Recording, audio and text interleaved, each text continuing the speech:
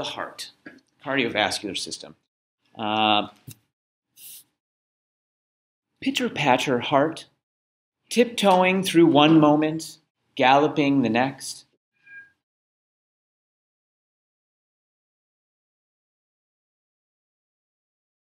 I'm going to talk about blood first. I'm going to talk about blood, and then we'll move to the heart. Okay. Blood, it's hard to think of a more symbolically charged aspect of our physical humanity, right, than the blood. It's ancient, truly, like in a cosmic sense. The iron that makes our blood red, its birthplace was here. The iron that's in our blood, those very atoms, at one point in time, were created in a supernova. That's incredible to me. I don't know, that makes me feel pretty odd. The ocean is not remarkably dissimilar from our own blood. We take it for granted, right? Because there's water, we live on a watery planet, and there's a bunch of salt water on it. The composition of our blood is not remarkably dissimilar from our own blood. So in some ways, the life of the planet is the same life that is in our own veins. This was appreciated, has been appreciated very early on by humans. So here's a little biblical quote for you from the Torah, I guess. For the life of a creature is in the blood. Leviticus. The life of the creature is in the blood. There's this understanding that there's something deeply vital. There's something deeply vital about the blood. So blood had this dual connotation to the ancients. There's this idea that you see blood when you are wounded, when you bleed, when you're injured, thus representing death and mortality. But at the same time, you saw blood during menses, during childbirth, thus representing the fulsomeness of life. Right? So there was this duality to blood. And this was symbolized in many ways. So for example, here, the Greeks in the character of Medusa, the tragic character of Medusa. There was a duality to Medusa. So a symbol of life, this beautiful woman who is a demigod, right? But at the same time, afflicted with the curse of snakes representing death. Half of her body, the blood that coursed through the veins of the right half of her body was said to give life and to cure all disease, whereas the blood that flowed through the left side of her body was thought to be caustic and poisonous and deadly. All right? Again, so this blood as life-giving and as a symbol of death as well. Later, the medieval Christians thought about the blood of the martyrs as being these relics that could cure disease and bring good fortune, and were honored as such. So I think I've said that I went to Notre Dame. In the Basilica at Notre Dame, they have, like, the whole Catholic thing is really far out. They have this amazing room off in one of the narthexes in the Basilica that's like full of this stuff. Teeny tiny little chips of bone from some guy named Ignatius in the 12th century or whatever. Interesting. Symbolism.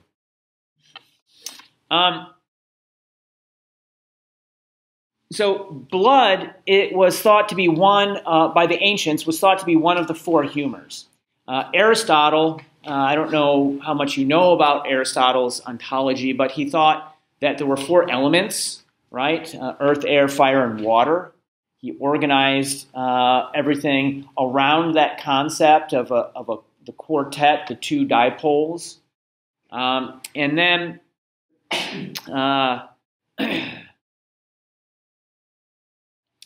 There were, Hippocrates had identified bodily humors that became associated with these elements of Aristotle. And those bodily humors were first and foremost blood, and then yellow bile, black bile, and phlegm. Yellow bile, black bile, and phlegm. Yellow bile being represented in pus, for example, or in when someone vomits and their stomach is empty, like actual bile is kind of yellowish. He thought that would be a yellow bile. Black bile being the bilirubin and biliverdin that give our feces the black color. Or in gangrene, when your leg turns black. Phlegm, I think we all know what mucus is. So those are the four bodily humors. And Galen tried to push it forward a little bit and said that there were these temperamental categories associated with these bodily humors. Those temperamental categories were phlegmatic, representing a person who has an overabundance of the bodily humor of phlegm. If you're phlegmy, you have an unemotional and stolidly calm disposition. Whereas you could be choleric, in all these ontologies, there were all these different color patterns and elemental patterns that overlaid one another. So phlegmatic is white. Choleric or choleric is a person who's bad-tempered and irritable. So like a baby with colic has an overabundance of this black humor in their body, this black bile humor. Someone who's melancholic is overly pensive or sad. And then, of course, is sanguine. A person who's sanguine is a person who is optimistic or positive in the face of apparently bad circumstances, right? And so the word sanguine literally means blood red. It was one of the four temperamental categories. And amongst them, it is sort of like the most appetitive of them, the one that is the most positive of the four humors. Again, sort of alluding to the special role of blood in this ontology. Blood itself, as the fluid of life, was seen as being pleasing to the gods of so many cultures in the ancient world, both in the New World and in the Old. Here, for example, is a Mesoamerican blood sacrifice to the gods. On the other hand, the Judeo-Christian ritual of sacrificing the blood of a lamb,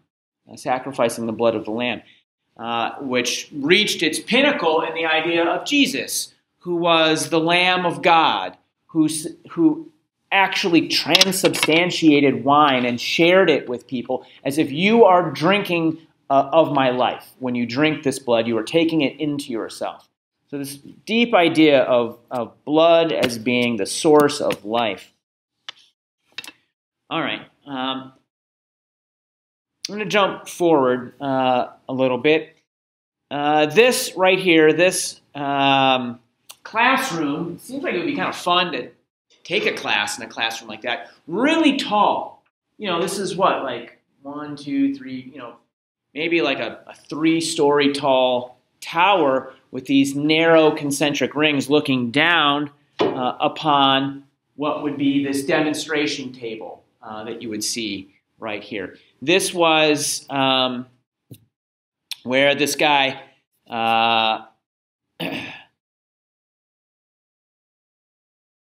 Girolamo Fabrizio d'Acqua Pendente. Struggle with that every year.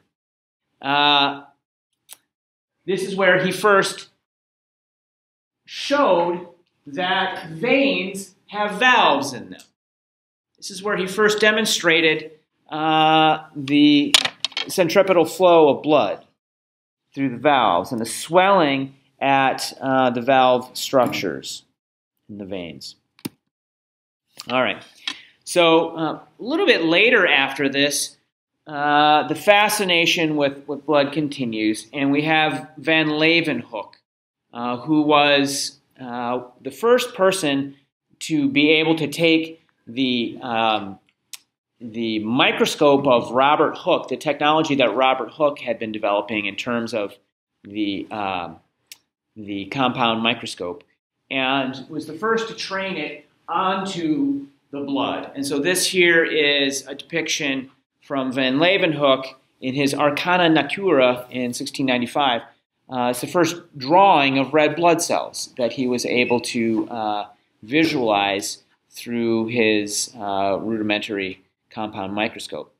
About a little over 150 years later, Lionel Beale, the English physiologist, drew this picture in his Microscope in Medicine that was published in 1863. Now, the drawing at this point, the first one up here, that could be, I don't know what that is. It could be like snowballs with one snowball in the corner that you definitely don't want to get hit with. This actually is starting to look like blood, isn't it? It's starting to look like blood. So he didn't have any fixative agents. This blood that he was looking at was probably fresh blood, but it was starting to coagulate. And as it coagulated, fibrin was getting produced. You're activating leukocytes. Here, this looks like some kind of granulocyte. All right, we have red blood cells. Maybe this is a platelet here. You're beginning to actually see what is sort of a recognizable depiction of blood. All right, so that's all of history I'm going to walk you through today. We'll talk about the basic function and composition of blood, the structure of the red blood cell. I am not going to talk about hemoglobin now. I'll put that's in the respiratory chapter. I'll talk a little bit about blood typing, and then maybe a little bit of pathology.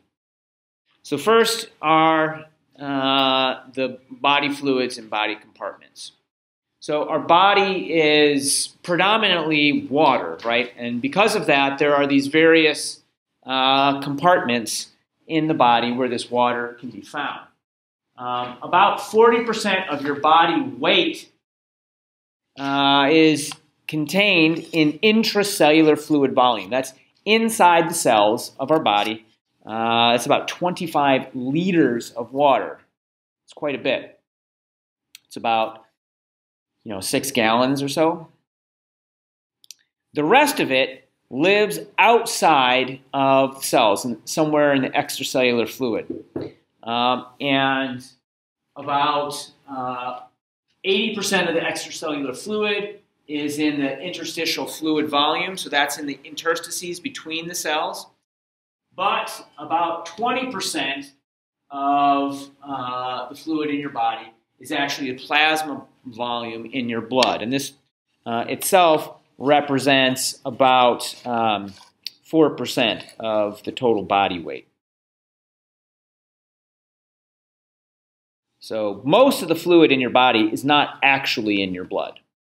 Only 3 liters of the, 40 liters. What does it do? Well, of course, it's going to transport all sorts of dissolved substances. It's the logistics medium for the body. This includes dissolved gases, oxygen and carbon dioxide, various nutrients, hormones, metabolic wastes, and then the white blood cells. It acts as a buffer. It acts as a buffer to the body by controlling pH, and because of all of the osmolytes that are in there, the buffering osmolytes, and it helps to regulate the ions, the ionic concentration of the rest of the body. The blood has components in it that are responsible for hemostasis, so stopping the loss of blood when you injure yourself. And it has white blood cells that are the principal way that we avoid infection. So it's the primary defense against various pathogens. Lastly, importantly, it acts because of water's high heat capacity. It acts as a huge heat sink to stabilize the body temperature. So if you are too hot, I've already said this, you can dilate the capillaries, send blood to the surface, you turn red and like shed heat, whereas if you're cold, you can contract the peripheral vasculature, sending more blood to the core and conserving heat.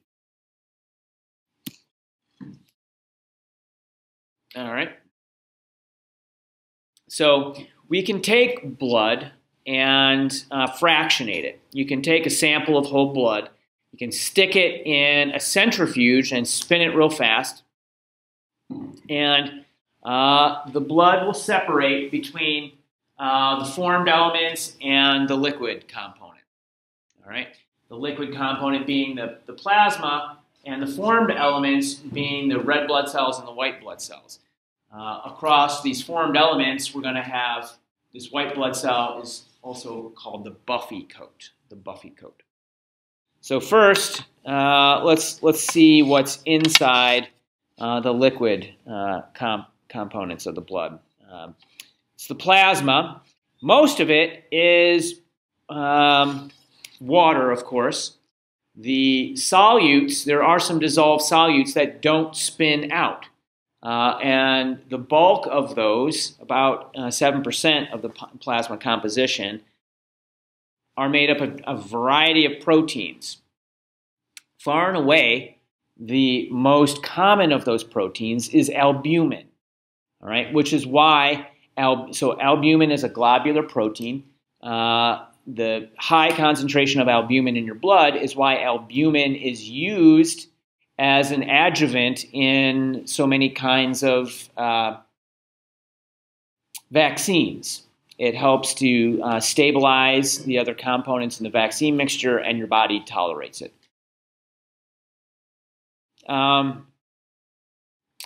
So there, after the albumins, there's a broader array of globulins. And these globulins that are there for other purposes than just osmotic control, osmotic pressure control in the plasma, they are often binding various metal ions and helping to transport those. They can be hormones. There are a bunch of different protein hormones. Some globulin proteins can carry lipids as part of their structure. The immunoglobulins form the antibodies in our immune system. A small amount of proteins in the plasma are made up of fibrinogen. So whenever you see a protein whose name ends in the four letters O-G-E-N, OGen, that is a protein that is, it's been inactive. It's not it's not fully active. It needs some sort of activation, and typically that activation is a regulatory part of it is clipped off, and then it becomes active. So fibrinogen can become fibrin when some sort of peptidase will cleave, or protease will cleave off the chunk of fibrinogen that is keeping it behind. Then fibrin is going to act as one of those fibers, like we saw in the picture of Beale's picture of the blood. It acts as a bit of a net that stops bleeding. And then once we get past these like high numbers, we get into the regulatory proteins. Less than 1% of the proteins in the blood are various enzymes, proenzymes, hormones. but the number of those proteins is huge. Their concentrations are extremely low, and I would say diagnostically, that's really the frontier. It's one of the frontiers in medicine right now, is being able to look at these extremely low concentrations of proteins and looking at variations in that to divine various diagnostic insights into the state of the body. Then there's going to be other solutes, right? So electrolytes, these are all your like anions and cations that are in the blood. Various organic nutrients like glucose, etc., lipids, ATP, amino acids. And then there's going to be a bunch of organic wastes that are going somewhere in the body. Maybe they're nitrogenous wastes, such as urea or uric acid. Maybe it's bilirubin that's going to the liver. Okay. Then the formed elements. We talked about all this in lab today. There's the platelets, the white blood cells, and the red blood cells. I'm not going to belabor those at all, but we talked about that in lab. All right. So all of this blood travels an enormous distance in the day. Your blood travels, so a statistic I read was that your blood travels as far as it would take to go from Portland, Maine to Portland, Oregon and back twice. About 12,000 miles of passageways are traversed in the body by your blood in a single day. Seems like a pretty serious amount of logistics to make that happen. Red blood cells. We talked about this in lab. I'm just going to point out a few of the additional features here. So red blood cells don't have nuclei or mitochondria. Because of that, they're not able to repair any damage to themselves. If a red blood cell gets damaged, it just gets killed and recycled. And also, because there are no mitochondria, the metabolism in a red blood cell is purely anaerobic. Purely anaerobic. Why do you think that is? Because we know the anaerobic metabolism only gives us 2 ATPs for every glucose, right? Whereas aerobic metabolism gives us an additional 34. So much more efficient, right? Wouldn't we use less glucose? Why do you think, never asked the class this before, but why not? Why do you think that a red blood cell is anaerobic? Yeah. Well, because they don't have mitochondria, but why don't they have mitochondria?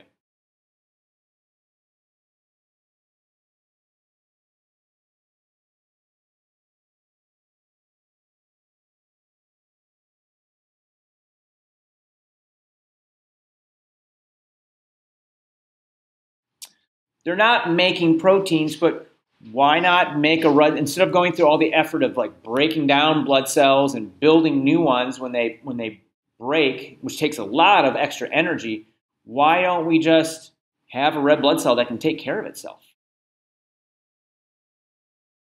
We're spending more energy to have it be like this, right? Because there's other machinery out there that's going to have to like take stuff apart and put it back together. What do red blood cells do again? They transport oxygen. Their job is to transport oxygen. So why would this cell, whose job it is to transport, yes? Yeah, right. It's just, there was some advertisement on YouTube. I was trying to watch a video, and it was like these 2 football players get on there, and they're talking about they started some cupcake company, right? And then they, what's that? Yeah. So I just saw it yesterday, and they're like, profits are great, cupcakes are great, as long as you don't eat your profits. That's kind of the point here, right? Their job is to transport oxygen, not to use oxygen. All right, so they're trying to maximally ensure the delivery of oxygen. So because of all that, it only lives for 120 days at most.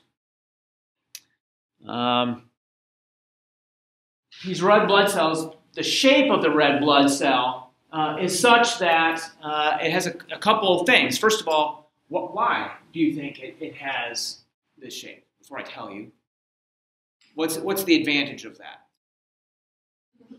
Huh? Do I say? Does it say up there? Huh? Yeah. Oh, hi. Yeah, I guess I don't. Yeah, right. All you have to do is read the slides, I guess, to answer my questions.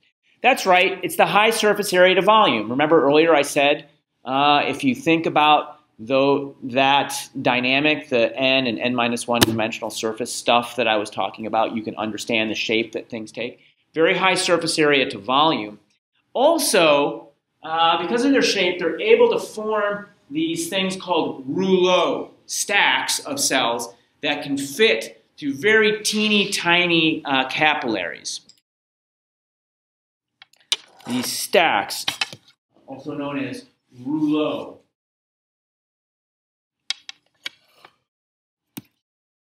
Oh, I guess we will talk about hemoglobin a little bit. Not in depth. We'll get hemoglobin good and plenty later. But this is the structure of hemoglobin. Basically, red blood cells are just packed with this stuff. That's what they have, is a bunch of hemoglobin. So what is hemoglobin? It is a globular protein that has in the quaternary structure of the protein, it has 4 subunits, 2 alpha and 2 beta chains. So here are the 2 alpha, here are the 2 beta chains. And then in each of these subunits, we're going to have a little molecule called the heme. The heme. So the globulin and the heme come together to form the hemoglobin. It is this heme molecule that actually binds the iron. It actually coordinates the iron. We'll see how that works later, next week.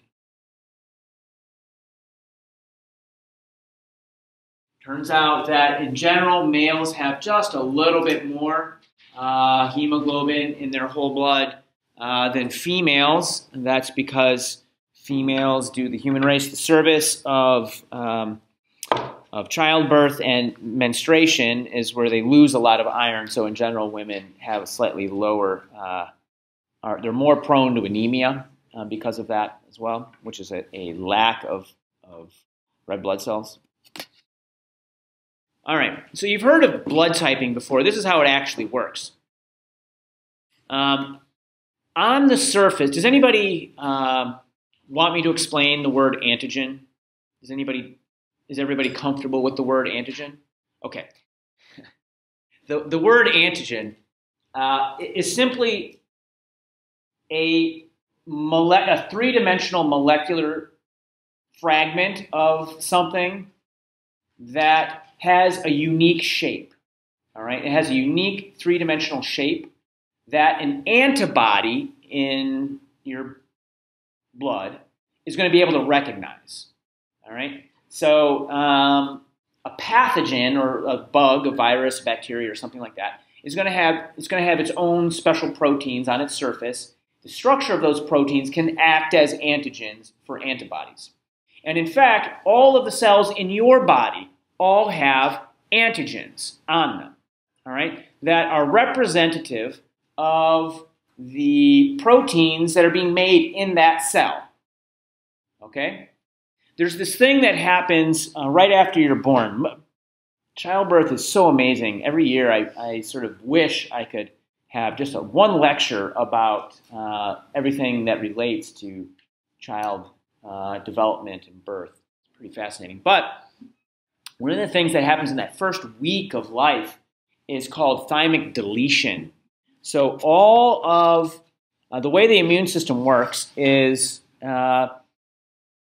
you don't have a gene that encodes every single antibody that your body makes. You don't have one gene, one antibody. It's not how it works.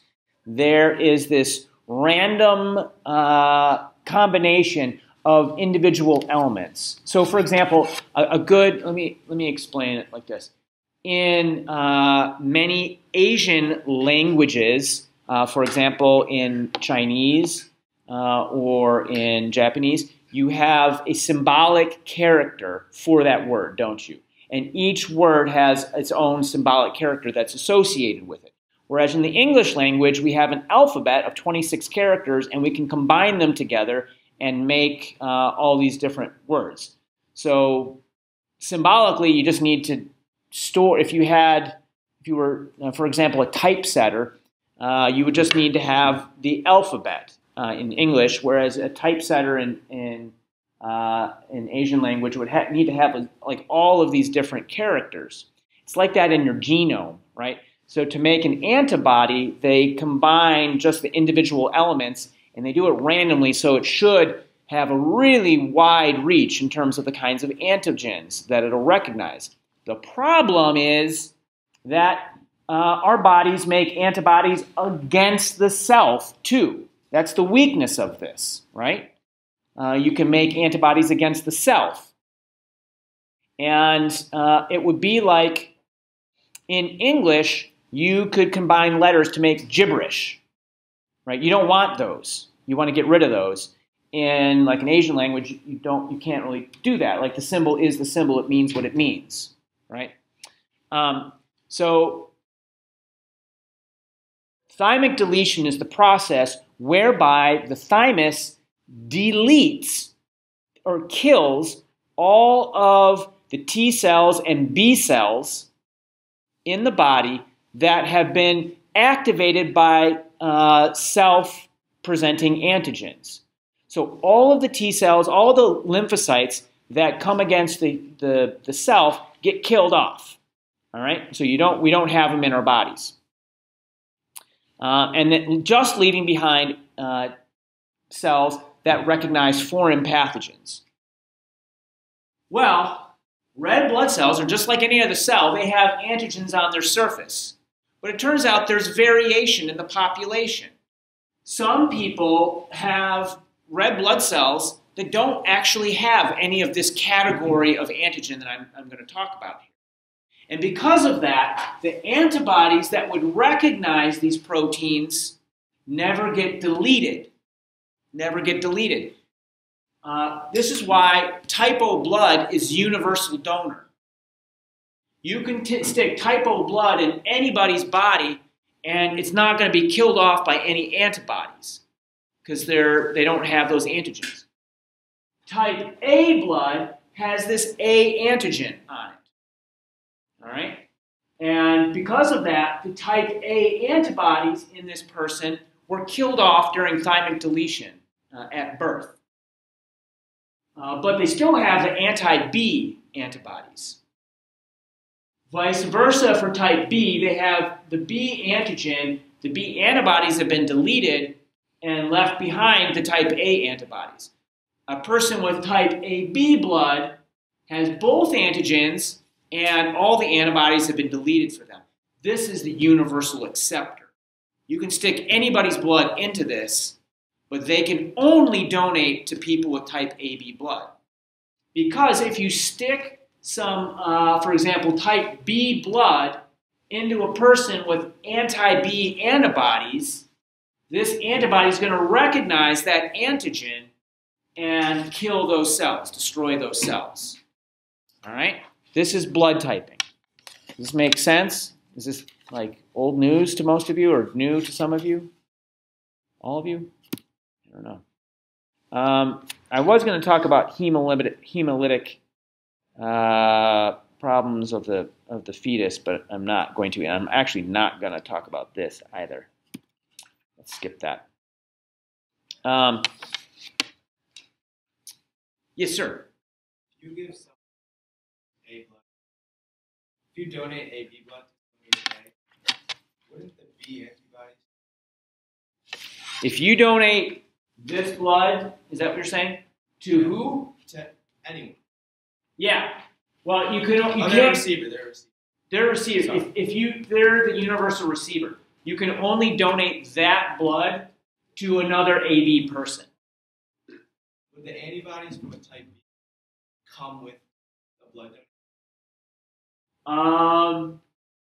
So if you were donating type B blood to a type AB person, yes, yes, that is true. But these antibodies have a very short half-life. Okay, because you're not going to be donating active cells that are still pumping out a ton of this stuff, right? The antibodies have a very short half-life, and it's going to be insignificant. But if you were to donate this into this person still has the cells that are making this antibody, and they're going to get activated and ramp up, and there's going to be a whole bunch more of them, and you're going to get a cascade going, right? Because they live in here. The cells that make this stuff don't live in this person. Yeah. There's an interesting story about hemolytic problems with the infant that I'm gonna skip. So I'm gonna skip this too. I guess I'll just point out this whole thing with fibrin. Fibrinogen can get activated to fibrin, and it forms this clot. You can see here all the fibrin fibers. This must have been something kind of similar to what Beal actually saw through his microscope back when. All right. Oh, here it is, the pathologic, the hemolytic disease of the newborn. Okay, so this is a real problem that happens for mothers.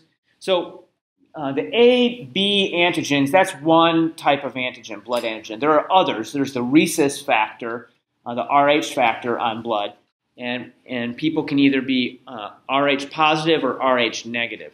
If you're Rh negative, it means you do not have the rhesus antigen.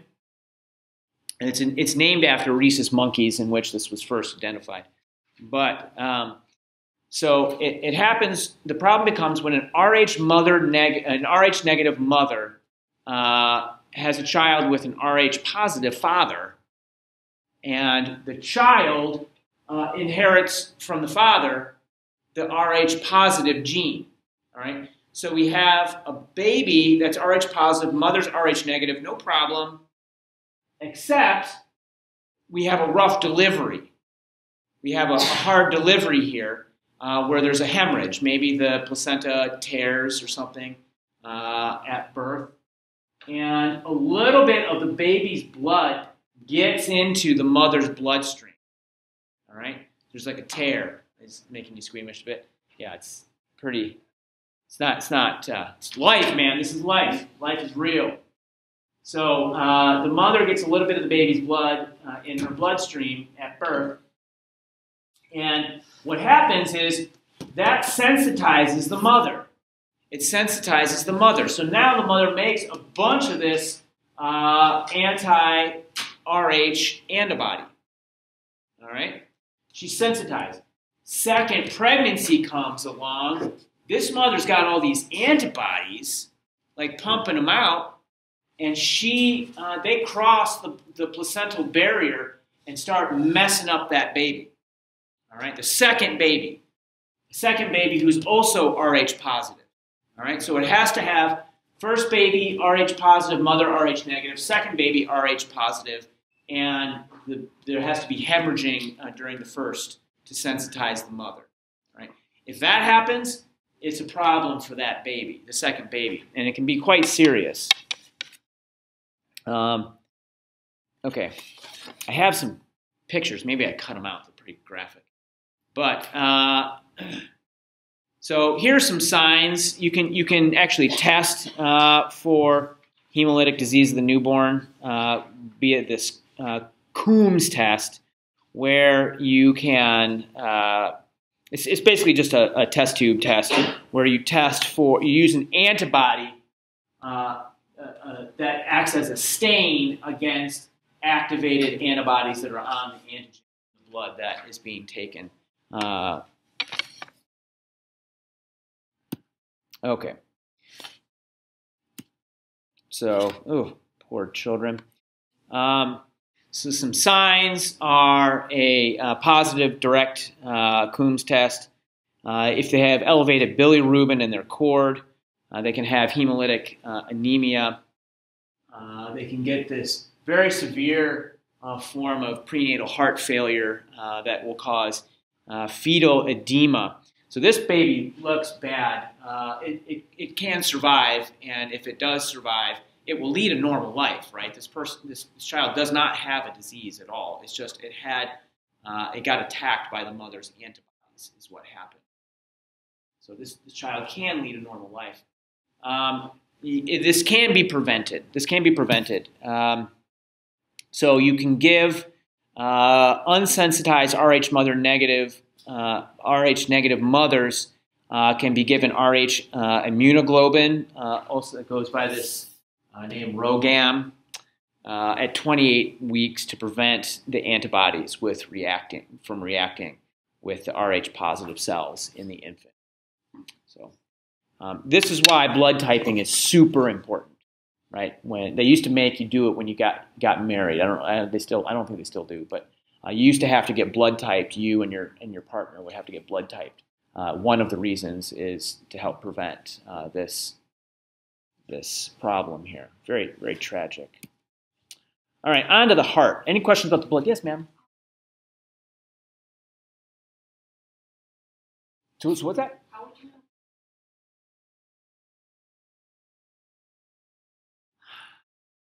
That may be something they can tell through amniocentesis. I'm not sure of that, but I mean the first two things are you would do the Coombs test in the mother, right? So if the mother is Rh negative and the father's Rh positive, and you had a baby, the first baby was Rh positive, and you knew it was a hemorrhagic birth, then you would do the Coombs test on the mother to see if she got sensitized. If she got sensitized, then you give her RhoGAM, second birth, just because. Does that make sense? You may. I don't know how easy it is to tell the blood type of the second child in utero, but you may be able to do it from an amniocentesis. I don't know. Yeah.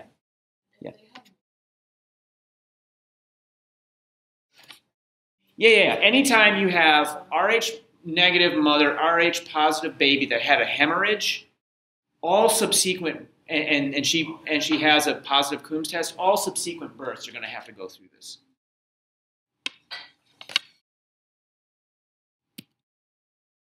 Anyone else? Okay, on to the heart. Oh my God, not more history. So, Galen, I like making fun of that guy. He's a pretty remarkable person, but he seems like such a funny, grouchy guy. So this guy he didn't quite have all the tubes connected up quite right. He believed that the blood was coming from the liver into the right side of the heart. He got that correct. But then he thought that blood was coming, seeping through little holes in the septum of the heart to the left side. Maybe he saw a patent foramen ovale. Maybe that's where that idea came from. I don't know. But there was this commonly held belief that there were these nearly invisible pores in the septum separating the two chambers.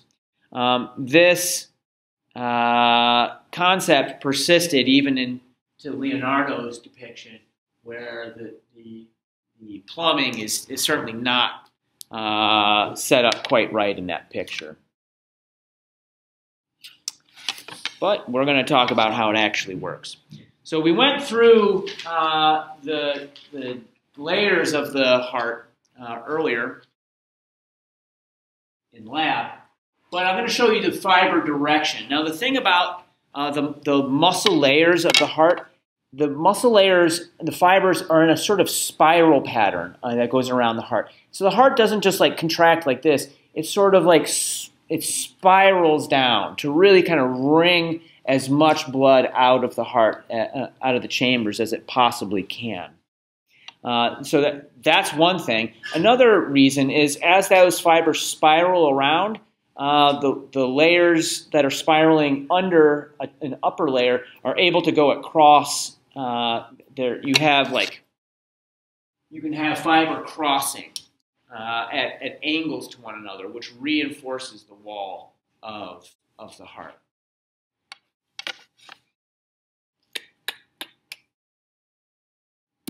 Okay, so cardiac muscle cells.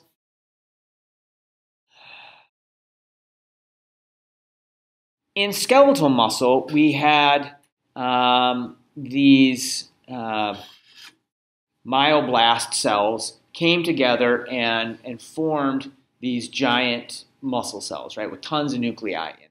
So you have one very large cell, as much as 30 centimeters, right? In cardiac muscle cells, it's not like that. They are individual cells. However, each of these individual muscle cells is connected to adjacent cells via what's called these intercalated discs. These intercalated discs are just basically tacked together desmosomes that enable those cells to be really strong, long cables. So a myocardiocyte is like one continuous meshwork of muscle that runs throughout that muscle wall. And secondly, there are a ton of gap junctions. So now you're understanding why I talked about desmosomes and gap junctions at the beginning of the semester. Gap junctions, what did I say about gap junctions?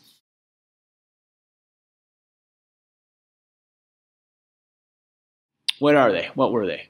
What was a desmosome? I said they were like spot welds, didn't I? Little like strong anchor points, giving the length of several muscle cells or a long chain of them like a strength. Gap junctions weren't there for like tensile strength reasons, were they? No, they were there. They were like pores. They created pores between the cells. So cardiac muscle cells have they're synstitial, meaning the cytoplasm in each of the cells is contiguous between one another. That means myocardiocytes, like in the muscle cell wall of the heart, they kind of act as one single cell, one giant cell, right? They have this synstitium. They're like densely connected to one another. It's so that they can act with a degree of harmony and union that is not really seen in skeletal muscle cells. Okay, so I showed this exact slide in lab. I guess I don't need to go through it again. Except to make the point that this excitation that happens is really rapid. It takes about 1 to 4 meters per second. That's how fast the transmission moves. So it's just a few milliseconds for the signal to pass through the entirety of the heart. Okay. This is the cardiac cycle. Indulge me for a moment here. Yeah, okay. Those last two slides I combined into this slide. I'm sorry. I was redoing this rapidly this morning and apparently didn't delete those slides. So this is the same thing. In the cardiac cycle, let's start it right here with a contraction. The heart's going to contract. It's going to give us a heart sound that we can hear, of course. This is what's also going to help us maintain our blood pressure. After the contraction, there's relaxation. And as the heart is relaxed, eventually we're going to get electrical stimulation, a spontaneous depolarization at the SA node. That's going to get distributed throughout the heart along the conduction system. That distribution is going to trigger another cardiac contraction. And this distribution by the conduction system is also going to give us the electrocardiogram, the ECG, heart blips. So this electrical stimulation that happens at the SA node, we can look at the transmembrane potential of the pacemaker cells. They're called pacemaker cells because they set the pace of the heart contraction.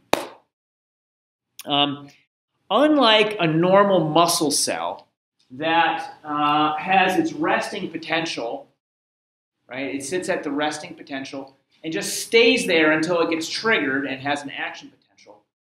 Unlike that, these cells are always transiently leaking. They have this passive or spontaneous leakage across that membrane, which is going to bring them to threshold. They're going to spontaneously depolarize and then repolarize. Once they've repolarized, they continue to leak. So you might imagine that you could cause this by having a different expression patterns in terms of the leak channels and the FOF1 ATP,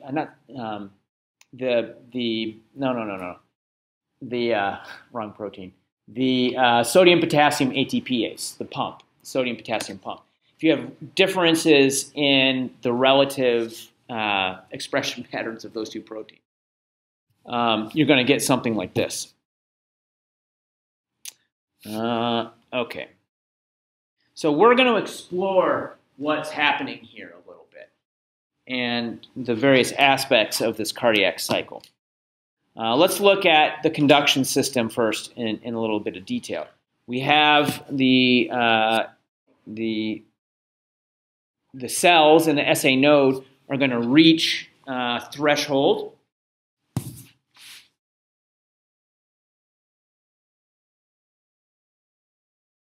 And the stimulus is going to spread out through the wall of the atrium along the internodal pathways to converge upon the AV node at the atrioventricular boundary. Meanwhile, that depolarization that has spread throughout the wall of the atrium begins to contract. That muscle begins to contract the atrium, and it pushes blood forward into the ventricles. Meanwhile, the AV node has depolarized and is sending a signal down the bundle and the bundle branches to the moderator band and the Purkinje fibers, and then it spreads throughout the wall of the ventricles, causing eventually a contraction in the ventricular wall. Does that make sense? All right.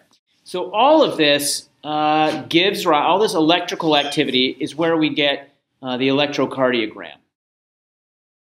And what I have here is a picture of an ECG that had, with all the parts labeled. We have a P wave, then there's this QRS complex, and then there's a T wave. So each of these things correspond to specific things.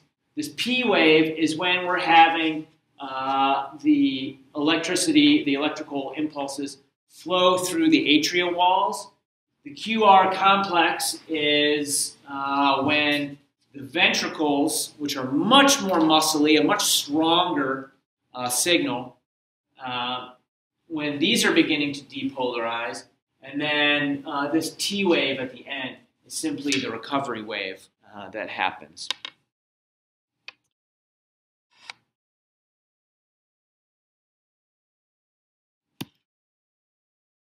Okay, so let's look in a little bit more detail at what's actually happening in an individual cardiac muscle cell. We come here, we're getting the spontaneous depolarization. We reach threshold, and we get rapid depolarization. Those sodium channels open up. Sodium floods into the cell down its electrochemical gradient. Yeah. And normally, we would normally potassium would take over and we'd come back down right away, right? But that's not what happens. It's not what happens in a cardiac muscle cell. Instead, we hit this plateau because there's another player. Calcium is part of the game as well here. And it prevents repolarization. And so we get this long refractory period, this long plateau. Eventually, the calcium stops and potassium takes over, and we get a repolarization. So there's a third player here, calcium, which slows down the dynamic between the potassium and the sodium. All right? And so if you compare, because of that, if you compare what happens in skeletal muscle with the rapid contraction and the rapid depolarization and repolarization and the formation of tension here, when you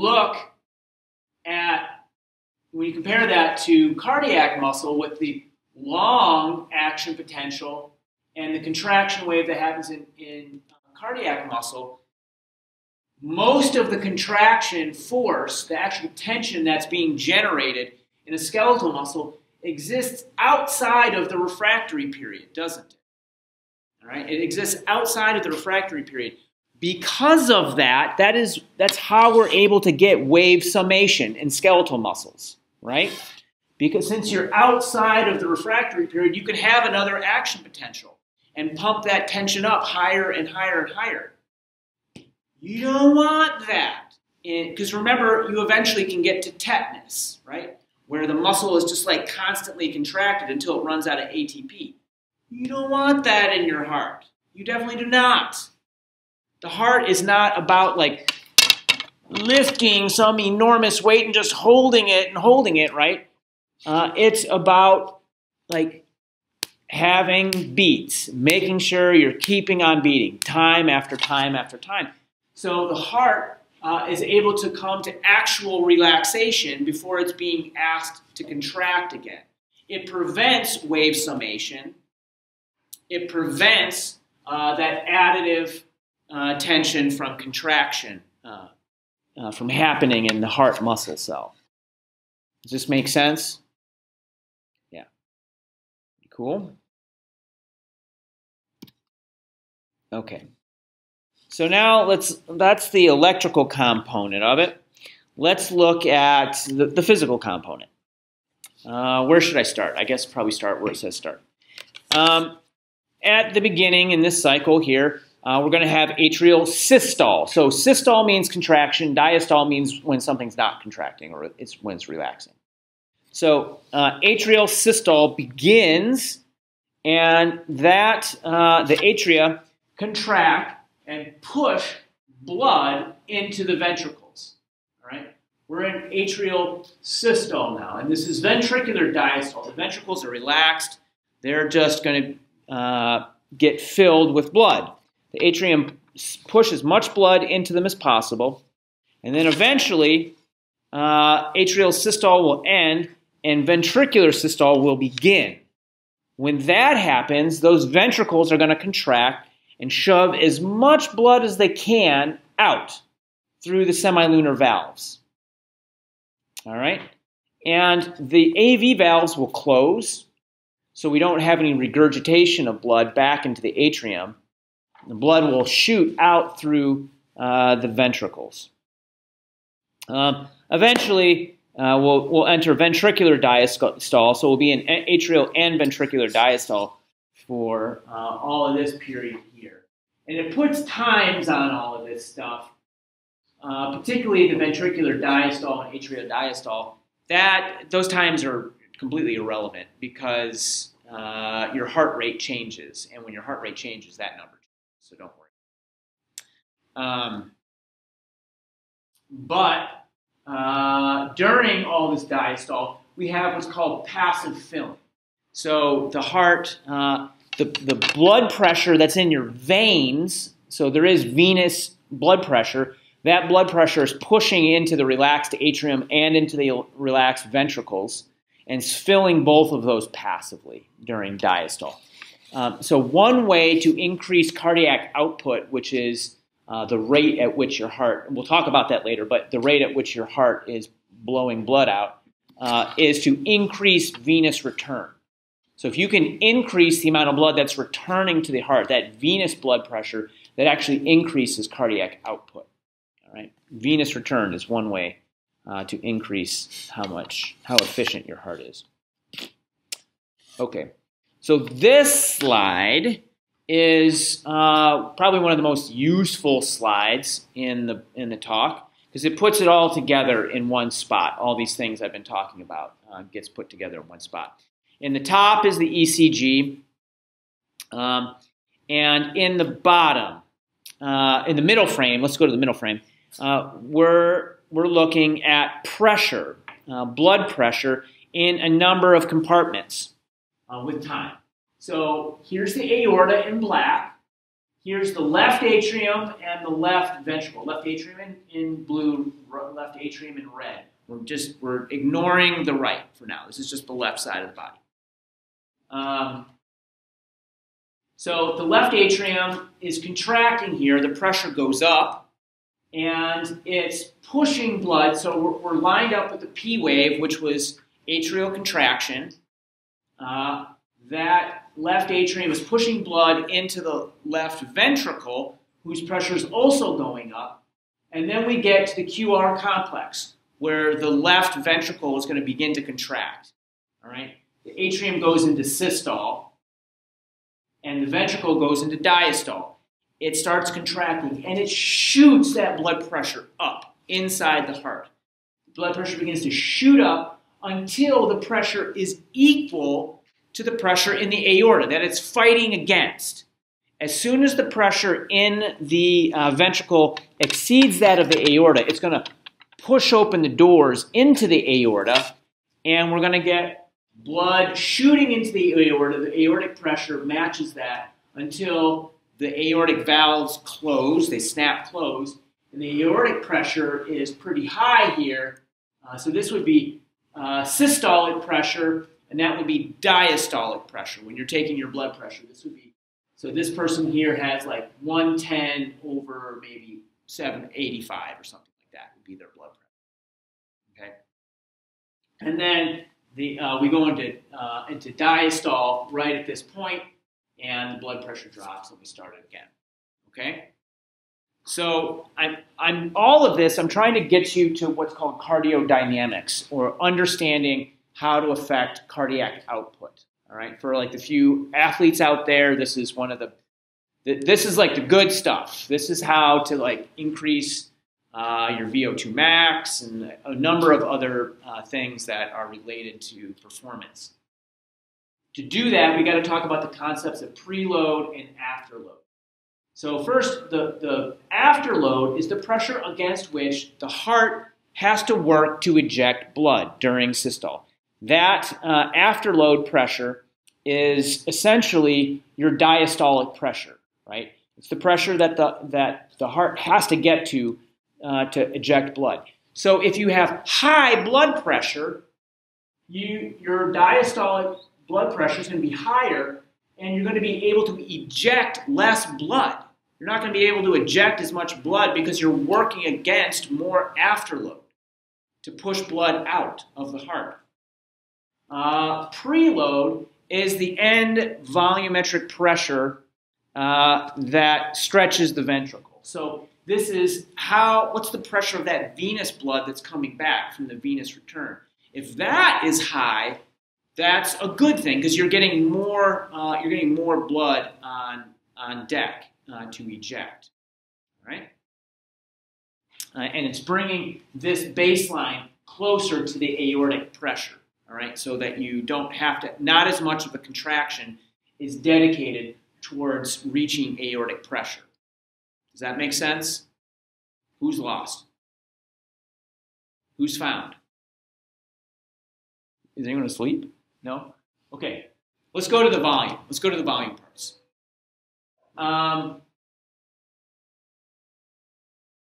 So this is just the left ventricle volume, all right? And this is the period of passive filling right here. Passive filling when both atrium and ventricle are in diastole, passive filling. This is active filling when the atrium is contracting. This is when diastole ends for the ventricle and systole begins. So we call this the end diastolic volume. That's an important number because that's the amount of blood that's actually in the heart, that the heart has available to eject, right? It's the amount of blood that the heart has available to eject. So then it goes through systole, and at the end of systole, we reach end systolic volume. This is the other important number because this is how much blood is left in the heart. There's some blood. You can't get all of it out, right? But the more of it you get out, so the lower end systolic volume is, the more blood your heart was able to put into the system. We're trying to make our heart efficient here, right? So all of these different parameters, I'm going to go through them in a diagram and talk about how each of them is going to affect the efficiency of the heart in a bit. Okay, you guys, everybody clear on this diagram? You can map the heart sounds onto this as well. So the lub-dub that we hear, that lub-dub sound, is actually the submular valves opening and closing. That's what that is. It's the lub-dub. But there are other sounds as well that you can hear in the heart. You can hear the left atrium contracting, et cetera, et cetera. The AV valves opening. Okay. So cardiodynamics. Let's go through these terms that I gave you. I've given you a lot of these terms already. But let's think about them. There's the end diastolic volume, right? That's how much blood is in the heart at the end of its relaxation period. It's how much blood is there, what the heart has to work with, like how much blood is going to be ejected, that we have to eject. There's the end systolic volume. That is how much blood is left after the contraction. So the difference of those two is what we call the stroke volume. That's how much, for each stroke of the heart, each contraction of the heart, that's how much blood was ejected. All right? So the units of that are milliliters per beat. How many milliliters for each beat of the heart is your stroke volume? It's the difference between the end diastolic and the end systolic volumes. Then there's the ejection fraction. The ejection fraction is it's the percent of end diastolic volume represented by the stroke volume. All right. So say that your end systolic volume is maybe 50 milliliters. No, I'm sorry. Your end diastolic volume is maybe 130 milliliters, but your stroke volume was 80 milliliters. What percentage of that blood that was in the heart during end diastolic volume was ejected? All right, that's the stroke volume. So ejection fraction is a measure of the efficiency of the heart. The higher your ejection fraction is, the more that heart was being able to push, more of the blood that it had in it was getting pushed out of it. That's why they talk about ejection fraction. It's a measure of the efficiency of the heart. Okay, so then an important concept here is cardiac output. And I'm going to spend some time here talking about how the heart maximizes cardiac output. So cardiac output is just the volume of blood that the heart is pumping out of the left ventricle in a minute. And the way we determine that is we just take the product of the stroke volume, which is milliliters per beat, and multiply that times the heart rate, which is beats per minute. So beats per minute times milliliters per beat. Beats cancel, it's milliliters per minute. All right, does that make sense to everybody? Basic multiplication. The cardiac output. Okay, so this is, I'm going to have like 3 or maybe 4 different diagrams that look kind of like this, that are talking about how to maximize or affect cardiac output, and this is the simplest of them. So we know that cardiac output is the product of the heart rate and the stroke volume. So ways to affect the cardiac output are either affect the heart rate or affect the stroke volume. And there are different things that affect each of those. So in terms of the heart rate, you can have hormones or the nervous system, right? So either the endocrine or the nervous system are going to affect the heart rate. And the nervous system by way of autonomic innervation. I'll talk about that first. And then in terms of stroke volume, we know that stroke volume is just the difference of the end diastolic volume, which is how much blood the heart had at the beginning, and end systolic volume, which is how much blood was left after contracting. So ways that we can affect those two things, the end diastolic volume and the end systolic volume, will affect stroke volume and thus cardiac output. Let's work on the heart rate first. So I said I wasn't going to give you any autonomic nervous system, and that's mostly true, but I kind of need to talk about some of it here to talk about the heart.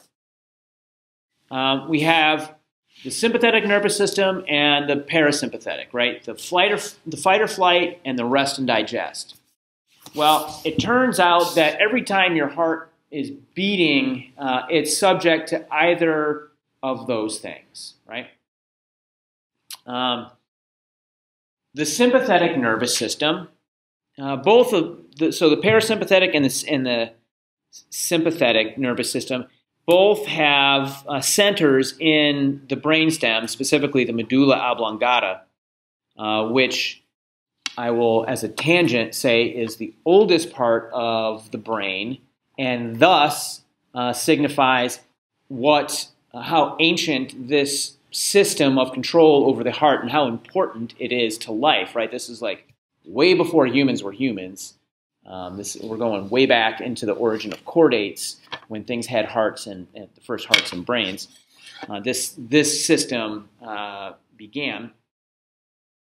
So those centers are the cardio-acceleratory center and the cardio-inhibitory center, right next to each other in the brainstem of the medulla. Let's do the cardio-acceleratory system first. The way this works is it's through accelerate, fight or flight. It's going via the sympathetic nerves. It's going to come down the spinal cord and out into this other chain, the sympathetic chain ganglia. So there's these sympathetic ganglia that are outside of the spinal cord, running along the back wall of the body. That's the sympathetic nervous system. So we have a synapse there, and then it sends branches off the sympathetic chain ganglia along this cardiac nerve to the heart. And it's going to accelerate the heart rate. I'll show you how in the next slide, don't worry. On the other hand, we have one of the 12 cranial nerves. In fact, number 10. I talked about the vagus nerve a little bit. I said vagus is like vagrant. It's the wandering nerve. It goes all over the body, does all sorts of things, little branches of the vagus nerve. One of the branches of the vagus nerve, comes down and synapses on the heart with parasympathetic synapses. So, I don't know, I kind of skipped over the types of receptors a little bit yesterday or the day before, whatever day that was. But these are going to be cholinergic and these are going to be GABAergic. This is how it works. This is how it actually works. All that happens is when a parasympathetic, when there's parasympathetic involvement in the heart, it is going to slow the heart rate. It's called bradycardia. Bradycardia just means a slow heart rate. And the way it does that is when it synapses on those cells, on those pacemaker cells, it is the kind of synapse is going to be one that hyperpolarizes that cell. So pushes the potential lower than it normally would. Here's normal, right? Threshold is there at about whatever it is, looks like minus 35. And here's normal. It hyperpolarizes that cell when you're having parasympathetic input. So it just takes longer to passively depolarize up to the threshold. That's all. And since it takes longer, it spreads the heartbeats out. And it spreads the action potentials out in those pacemaker cells. The exact opposite happens here. So this is baseline resting potential, but it has a sympathetic synapse on it, which is going to depolarize the membrane just a little bit. And it pushes this baseline closer to the threshold, so it takes less time to get up to threshold. Thus, it kind of squeezes the action potentials together, so we speed the heart up. All right? That's called tachycardia.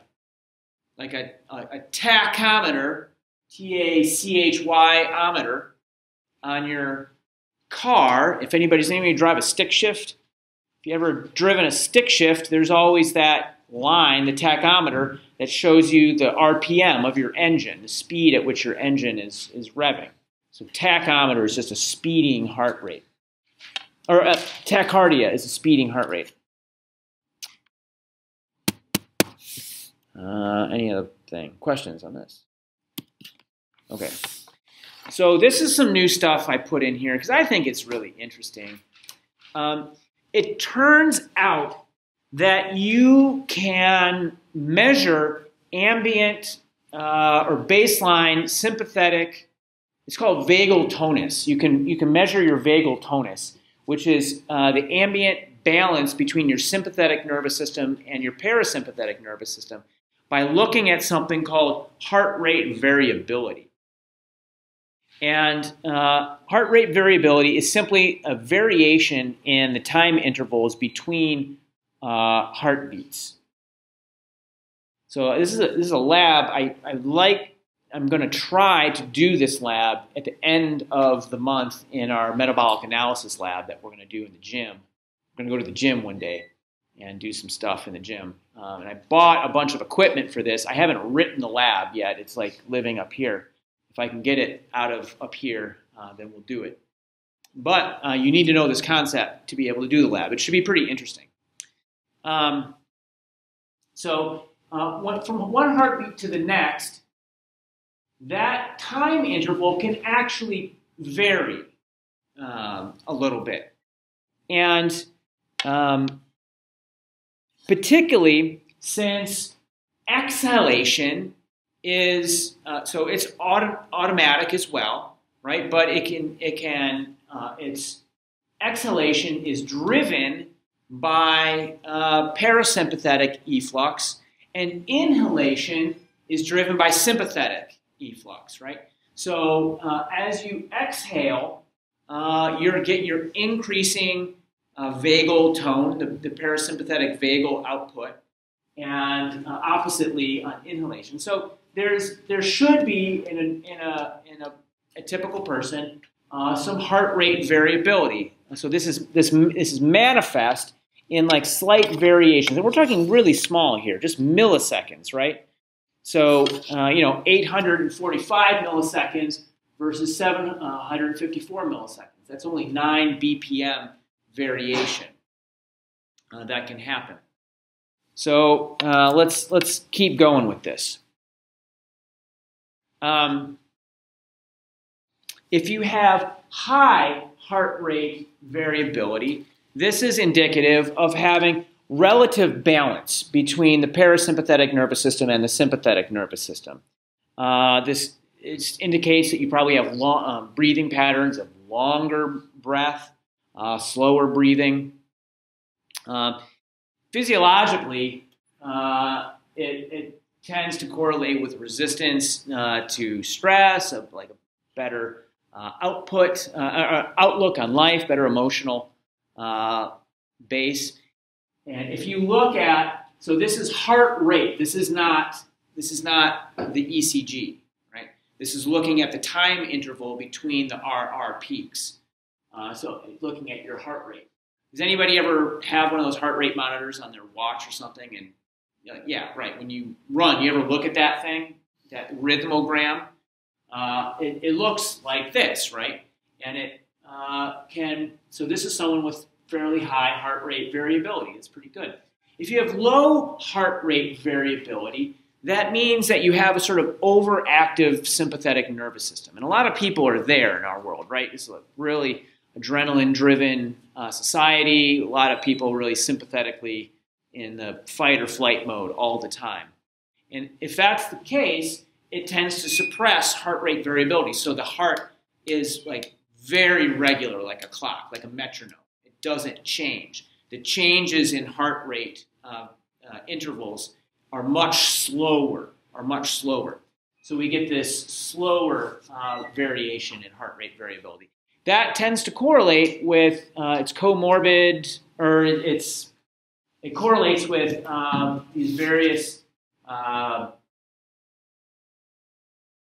indicators of mortality, like heart disease and cancer, et cetera, and is correlated with anxiety, depression. People with PTSD show low heart rate variability. These are rhythmograms. I just said, I just showed some pictures of them. It's heart rate versus time. Well, I'm showing these two because these are some rhythmograms I found from this dude here who's on the web. He built this little gizmo which has a glowing orb, and the color of the orb he was trying to make a biofeedback machine where the color of the orb is responsive to his heart rate variability. And so he was trying to use it as a meditation tool or something. And when his heart rate variability went up, it became blue, and when it went down, it turned red or whatever. It was like this visual thing you could cue into. So anyways, here are a couple rhythmograms that he had, and I'm going to use those in a minute. But I want to talk about how to analyze them. So you have your heart rate rhythmogram, and you can do what's called a Fourier transform on it. It's a mathematical procedure that you don't need to worry about, but essentially you're pulling out the different you're separating the different frequencies of oscillation in that signal. Just like in a radio signal, when you hear a song, there are high frequencies and low frequencies and all kinds of different frequencies. If you did a Fourier transform on music, you would be able to separate each of those frequencies out and just listen to this frequency or that frequency or the lows or the highs, right? That's basically what an EQ is doing anyways. Or like when you see the music EQ with all the different frequencies going up and down. And so then you can analyze the intensity, the amplitude of these different frequencies at these wavelengths.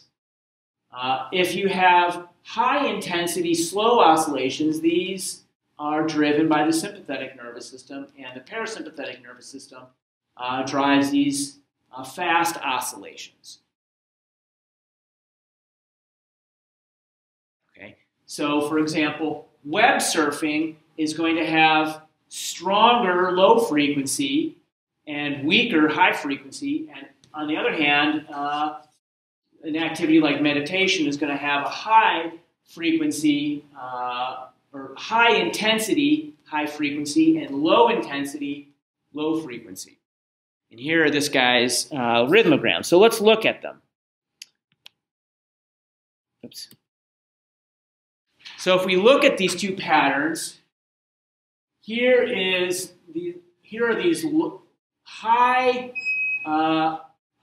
amplitude, low frequency oscillations in this right here, indicating sympathetic nervous system. Whereas here we have high amplitude, high frequency ones, indicating parasympathetic, preponderance of parasympathetic signal.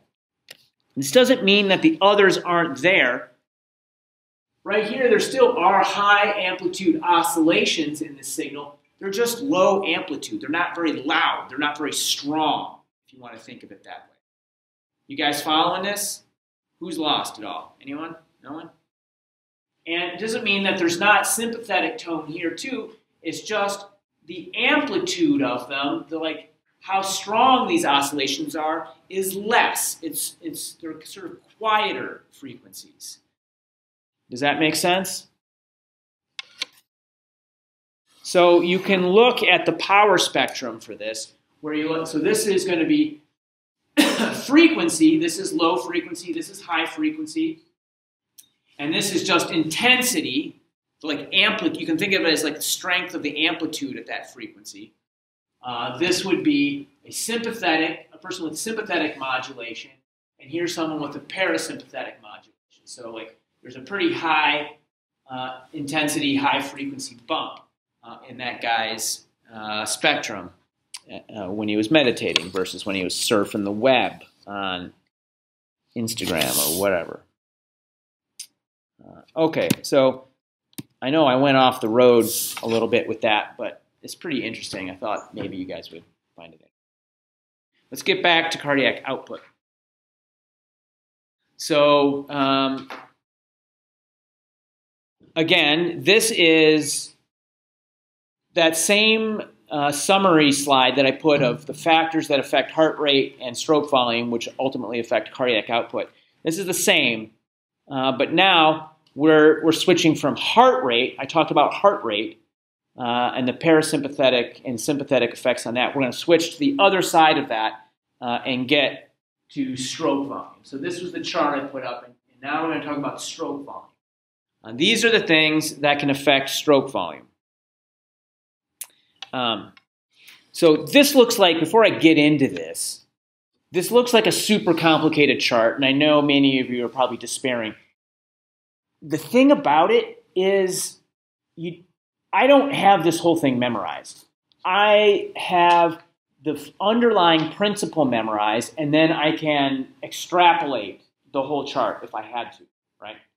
So understand the basic principle of what stroke volume is and how you get it. To increase stroke volume, you want to either increase end diastolic volume or decrease end systolic volume.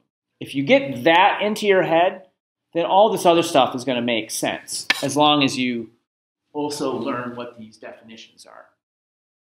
So filling time is just how long the heart is able to passively fill the ventricles, the atria and the ventricles. The venous return is related to that, and it's the rate of blood flow back into the heart that's going to happen during the ventricular diastole. And then the two other terms we talked about earlier, I've already given you the definitions of, are preload and afterload. So preload is that venous return pressure, that pressure that's filling the heart and stretching the right or left ventricle. And afterload is just the blood pressure that the heart has to work against in the aorta. Or in the pulmonary trunk, if you're talking about the other side of the heart. So let's walk through this. Ways to affect end diastolic volume, how much blood is in the heart before contractions. So the way to affect that is preload. How much preload are we pushing into the heart? And to do that, we can either increase increase end diastolic volume. We can increase the filling time. Just wait longer for the heart to fit, the chambers to fill. That would be correlated with a lower heart rate, wouldn't it?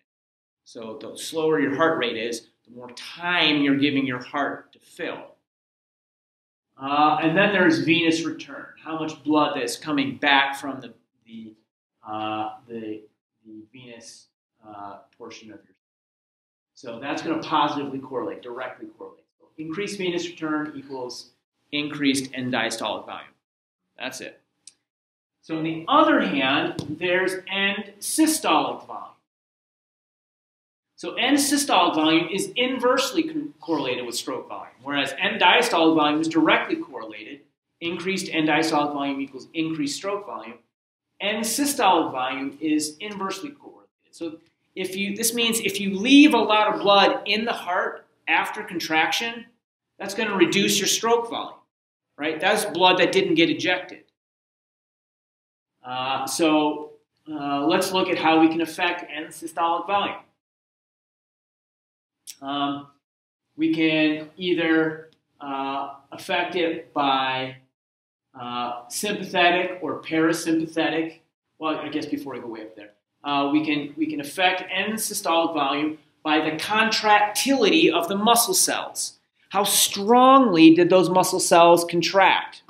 All right, and so increased contractility is a decreased end systolic volume, meaning that we pumped more blood out, right? There's a higher stroke volume. If you have increased contractility, there's a higher stroke volume. And this gets affected by sympathetic, parasympathetic nervous system, and then various hormones like the epinephrine. On the other hand, afterload also affects end systolic volume. So afterload is just that aortic pressure that we're working against. So increased aortic pressure means increased end systolic volume. It means we had to work harder against the blood that was in the aorta already, and we're going to have ejected less blood. All right? So all of that, there are logical connections between each of them. Don't worry about when you're thinking about this, don't zoom in right here or zoom in right there. You can look at that, but have the concept of what cardiac output is, what stroke volume is, and then so then you'll be able to think about the things that are going to affect that. Okay. This is the same chart, but I'm just putting the two sides together. So heart rate and stroke volume are all in the same picture.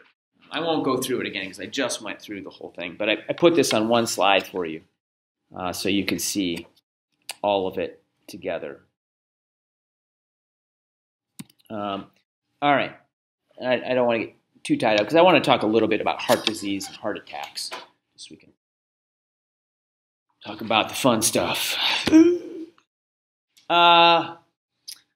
I would guess that everyone in this room has had somebody in their family who's had some kind of problem with heart disease, or at least a large proportion of you. My dad's entire side of the family has dealt with it, so yeah, I'm trying to not be part of that. It's just this: atherosclerosis, hardening of the arteries, a deposition of fatty plaque, mast cells that become foam cells and take up the lipids that are in your blood, and then go get involved in a inflammatory cascade and get deposited on the wall. So you saw a picture of a healthy artery today, and all this looks pretty good, right? This all looks good. This does not.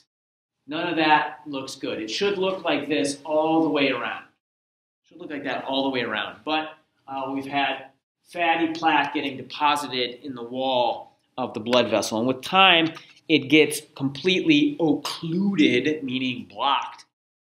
And the muscle wall of the heart gets starved for oxygen and dies. And we have a myocardial infarction, meaning just that the heart muscle can't function any longer. So I think these are supposed to be, yeah, media not found. Come on. Duh. Duh. Okay, well, I had an angiogram of hearts. Well, we'll just skip it. Let's keep going. Come on, computer.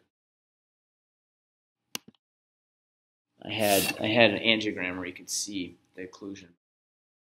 So if this is your problem, you often develop what's called angina or angina, angina pectoris. And this is when you get like a temporary ischemia. Ischemia is when tissue is deprived of blood or oxygen. It's tissue that's been deprived of oxygen. It's when you have ischemia. You get a temporary ischemia when the workload, you start asking the heart to do more work than the coronary vessels have the capacity to deliver oxygen to do. All right? So the tissue goes hypoxic. The heart was not designed to be an anaerobic muscle. It was designed to be a fully aerobic muscle. Okay? So if you are increasing demand on the heart because you have atherosclerosis and you go for a jog, you can develop this angina pectoris. So it's like the precursor to a heart attack. It's not a heart attack, but it's the precursor to it. And you get this pain, these bands that run referred pain that you see in the pattern right here. So anybody who's talking about has pain in any of these regions, it's angina. So smoking, if you have high blood pressure, if you have a really, when I say high-fat diet, I eat a ton of avocados. I'm talking about like trans fats, when you have like the bad fats. If you're super stressed out, folks, don't do it. Don't do it. Be in the medical profession, but just be totally at peace if you can.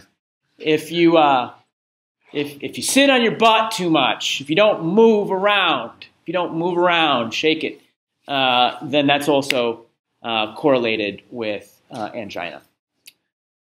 So here, this is real, man. 25% of people with myocardial infarction, that's a heart attack, right? They die before anybody can get to them, right? You have a heart attack, heart stops, is like, I'm out, done. Heart stops. Somebody's got to get there. 25% of them, people who have an myocardial infarction, die first. So 65% of myocardial infarction deaths among those under the age of 50 occur within an hour after the initial infarction. This means, particularly if you're under 50, get your butt to the hospital as quick as you can, because you got, chances are you're going to lose it if you can't get there within an hour. Yeah, let's see. So this statistic that's about 2 years old now. It's closer to 750,000 people now. Die of heart disease in the U.S. every year. That's a pretty large number. That's 25% of all deaths in the United States. 1 out of every 4 people who kicks it is because of heart disease in the United States. This costs the United States, in 2010, it's actually about $500 billion nowadays. $500 billion. Our government is closed over $5.7 billion worth of bullshit bricks. $500 billion because of heart disease. You want to talk about an emergency? That's an emergency. That's a national emergency, folks. It's real. And, part of it is the Paula Deen diet right down here. These are not counties that voted for Trump. This is people who have heart disease right here in the South. High trans fat diets. All right. But look at where else. Look at where else has a high incidence of it. Maine has the highest incidence of heart disease in New England.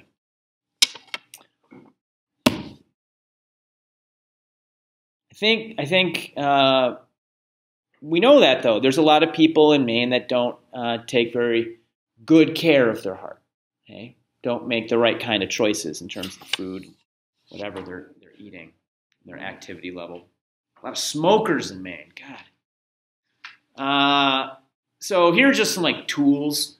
You know, you have a heart attack, the heart stops working, you put a defibrillator on it, send a little electrical current, jump start the heart. It's like jumper cables for your ticker. I don't know. I just have a couple minutes here. Let me flash through these. These are all gee whiz stuff. You're not going to get tested on any of this. Heart lung machine. Let's see if there's anything interesting in here. Just a bunch of pictures. Okay, that's it. Whatever. Just a bunch of stuff. Okay, thank you. Yes, sir.